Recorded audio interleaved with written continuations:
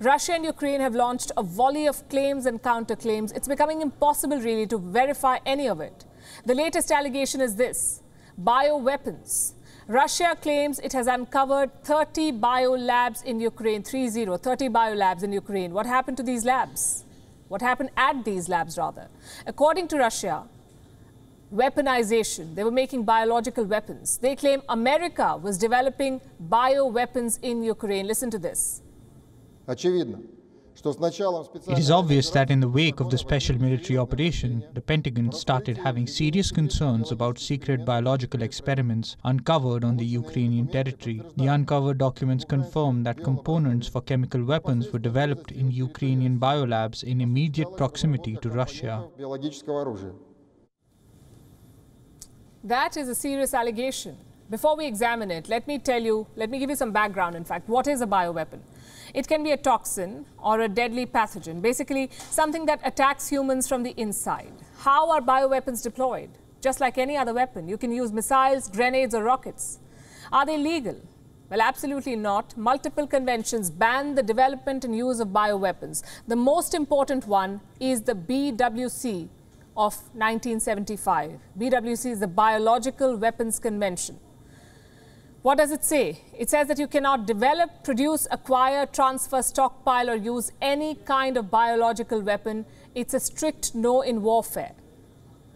Coming back to Russia's allegation, what exactly have they uncovered? 30 labs with incriminating documents. That's what Russia claims. These documents allegedly expose America's operation to develop bioweapons, specifically the plague, anthrax and rabbit fever. Did they also find any stockpiles? Well, this is where things get interesting. Russia claims Ukraine destroyed the entire stock last month. Listen to this. During the course of the special military operation, facts were uncovered of the Kiev regime mopping up traces of military biological programs under development in Ukraine, financed by the US Defense Ministry. Sounds a bit convenient, doesn't it? If the stockpile was destroyed, why not the documents? Why would Ukraine leave incriminating papers lying around? It simply doesn't add up. And this is not an isolated incident. Russia has made countless wild allegations. Here's another one. Russia's state media claims Ukraine is making a nuclear bomb at Chernobyl. Again, this is a very serious accusation, and again, there is no evidence. Here's what the United Nations atomic watchdog had to say. We do not have any information that would question the non-proliferation credentials of the Ukraine. It's important to say, as I indicated earlier in the press conference, that we continue our safeguards operation, and we do not have any information that there is any deviation of material, any undeclared material, or activities leading to the development of nuclear weapons. Once the war is over, all of these claims will be analyzed. There will be investigations, there will be political standoffs. But until then, there must be restraint. False accusations cannot be used to justify a war. Non-existent weapons cannot be an excuse to invade. And this applies to every country, not just Russia.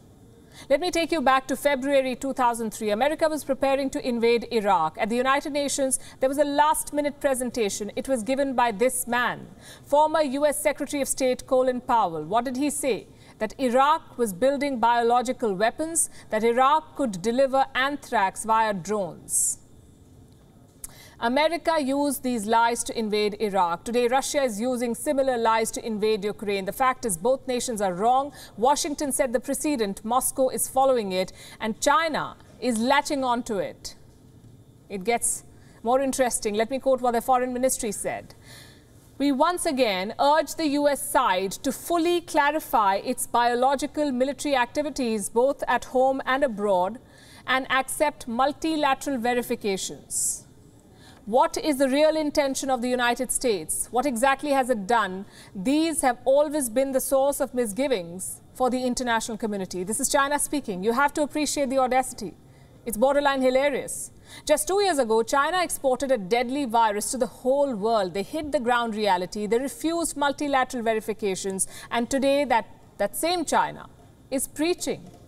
For the record, we still don't know how the Wuhan virus emerged. Was it a lab leak? Was it a species jump? We don't know. And China blocks every attempt to investigate it. Now, I'm not saying that America should get a free pass. Nobody should. Claims of bioweapons are serious. They must be probed rigorously. Having said that, this principle must apply universally. By all means, investigate the labs of Kharkiv, but also investigate the labs of Wuhan. Also, this must not become an established precedent. We have watchdogs to verify illegal experiments. We have United Nations agencies to punish violations. Global powers cannot take these laws into their own hands. Just think about it. What if China claims the US is making bioweapons in Taiwan tomorrow? Would there be another invasion? At this rate, anything is possible. All these wild allegations and counter-allegations, they're only a symbol of a larger problem, a global order that no one takes seriously anymore.